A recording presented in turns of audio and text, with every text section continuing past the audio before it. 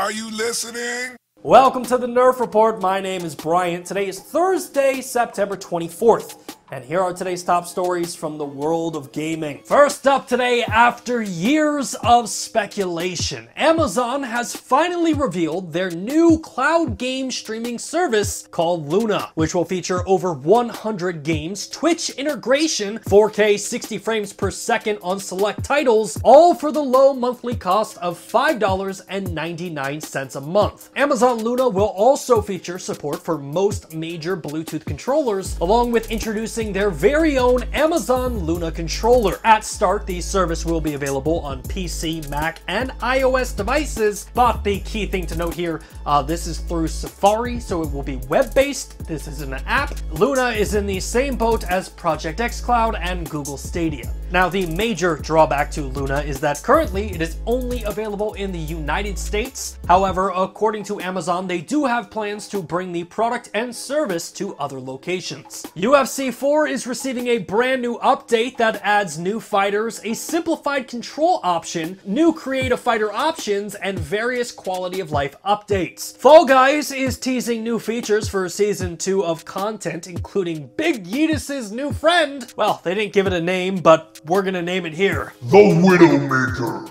Aquanox Deep Descent will be coming to PC on October 16th. Xbox has unveiled pricing for the Xbox Series X and S expansion drives, with a Seagate 1TB game drive going for $219.99, which that's nearly the price of the entire damn console. The developers behind the hit game Among Us have revealed that Among Us 2 has been cancelled. Instead of working on the game's sequel, the developer hopes to invest more time into the original and fixing many of the bugs. Doom Eternal has announced a new Halloween event that starts today and goes until October 29th, which isn't Halloween on October 30th? Why would you have a Halloween event and then end it the day before Whatever, Bethesda, you're $8 billion richer, so you can move Halloween to whatever day you want it to be. Speaking of Doom Eternal, the game will be coming to Xbox Game Pass on October 1st. The second DLC expansion for Nioh 2 will be launching on October 15th. Nioh 2 Darkness in the Capital will have new storylines, new bosses, new guardian spirits, and much more. If you use the Epic Game Store, well, I've got some great news for you. Roller Coaster Tycoon 3 Complete Edition is now free on the Epic Game Store. Dragon Quest XI has surpassed 6 million units sold worldwide. And finally for today, in an update to the Epic Games vs. Apple Battle Royale of the Billionaires, Epic announced today that they have formed a new coalition titled the Coalition of App Fairness. Fellow members of the coalition include Spotify and Bandcamp. The Coalition of App Fairness is advocating for freedom of choice and fair competition across the app ecosystem. Well, that wraps up today's top headlines from the world of gaming. If you want more daily gaming news in your life, make sure to support our channel by subscribing to the Nerf Report right here on YouTube.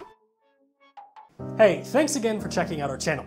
Are you like the thousands of people in the comment section down below wondering why does this channel have so little subscribers? Well, you can fix that today by subscribing to the channel, liking the video, commenting, and sharing it with your friends, which I know sounds like a lot, but I feel like our channel is broken.